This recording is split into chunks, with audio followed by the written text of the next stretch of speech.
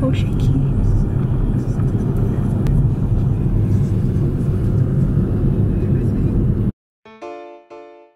Hi everyone! On today's Seattle weekend, I visit a rustic-looking German pub, Rhein Haus.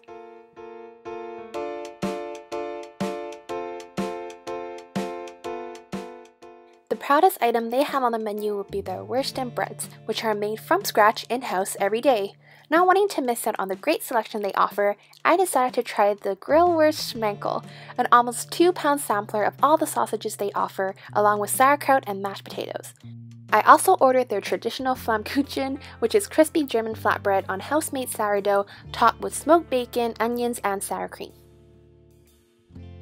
Rhein Haus also carries an impressive amount of German and Belgian beers. Unfortunately, I am not a huge beer fan, so I ended up getting a grapefruit ginger beer while my friend got a Hales Kolsch. On every table, there are 3 different kinds of mustard to try: stone ground, yellow picnic, and spicy sweet. The names and colors of the bottle pretty much correspond to their flavors. The stone ground has more of a seed-like texture and has the strongest flavor. The yellow picnic is smooth, while the spicy sweet is what it says in the name. What I did was dab a little of each on my plate, but in the end I kind of just mixed all 3 together. This is the Hales Kolsch. From the lightness of it, you can tell there isn't very much hops. It's a pretty typical German-style beer, light and crisp. Overall, a very refreshing drink for the warmer weather we are experiencing now. My grapefruit ginger soda was amazing. Yes, I judged myself a little too for not ordering a beer, but this is technically still a beer, it's in the name, and it did taste really yummy. The ginger flavor was strong, I'm looking at you Rachel's ginger beer, and the natural citrus flavor of the grapefruit made the drink a great accompaniment to all the meat and bread I was going to have later. You can also play Bocce here, which I thought was very cool. Bocce is a ball sport where you try to throw your ball as close to Jack, the target, as possible. You can either pay as a walk-in to play or reserve the whole area. The Flammkuchen arrived and it looked delicious. It tasted more like a pizza than flatbread in my opinion, just because it was made from sourdough, so it was fluffier with a thicker crust around the edges. The toppings were just enough, the smoked bacon and sour cream went perfectly together, just like a baked potato, and the onions were deliciously sweet. I would definitely come back and try another Flammkuchen. Talk about a sausage fest. On the plate were 7 different kinds of sausages.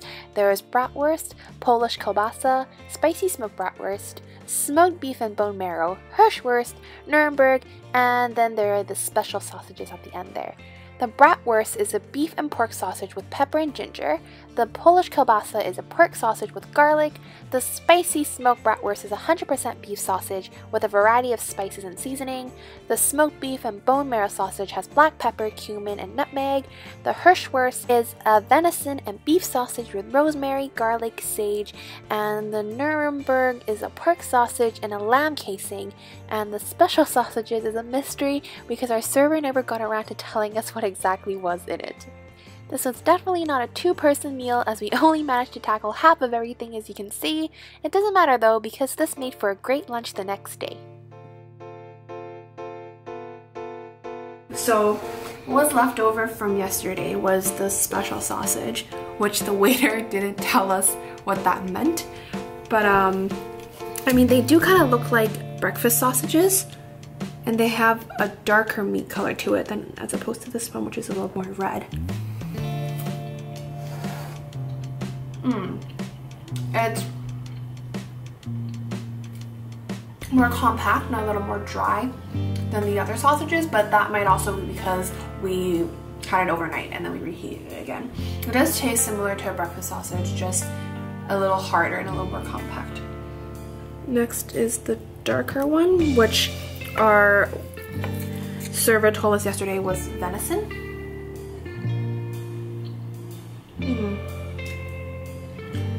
This one had a bit of a smokier texture to it, and I would say it's a little more salty than the special sausages.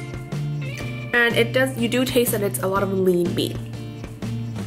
So this one, even though I said was a little dry, it still felt like there was still a bit of fat mixed within it. Whereas this one just seems like it's mostly lean meat that makes this up. It's mostly lean meat that's packed into it.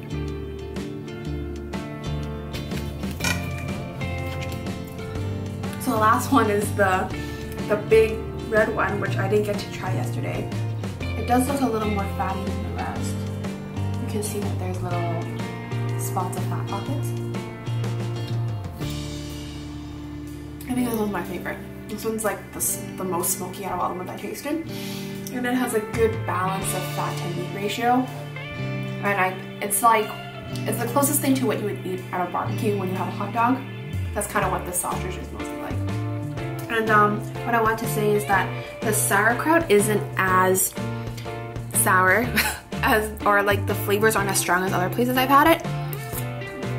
But I think it's because all the other sausages have such strong flavors that you really don't want a whole bunch of really crazy flavors right next to it to add to it. And the mashed potatoes